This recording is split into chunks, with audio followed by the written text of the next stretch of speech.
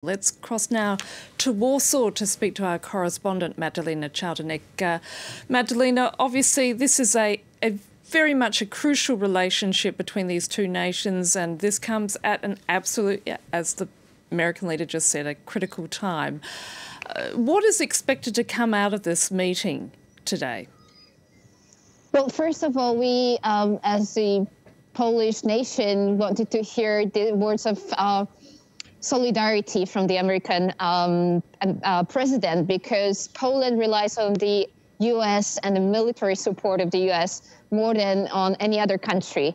So for us, in this very difficult geopolitical situation with the war just around the corner, it's very important to be assured once again that we have a very strong ally with the American forces, and this is what it's expected to come out with those meetings. Also, the significant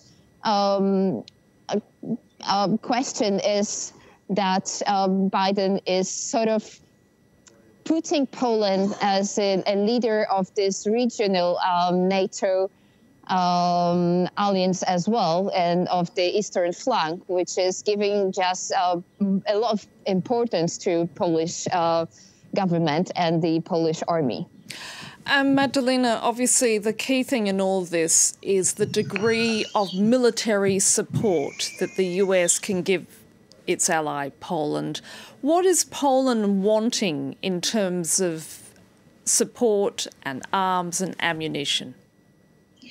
Well, as we hear that Russia might be preparing for another attack or another intensification of the military operations in Ukraine, Poland, of course, wants to hear once again what Joe Biden already said, that U.S. will protect every single square centimeter of the soil of Poland, and which is not only Polish soil, but also NATO soil. So I think this is the most important thing for now as well, just to reassure everyone here that we have full support and we are fully backed by the President Biden and the American and the U.S. At this very difficult moment.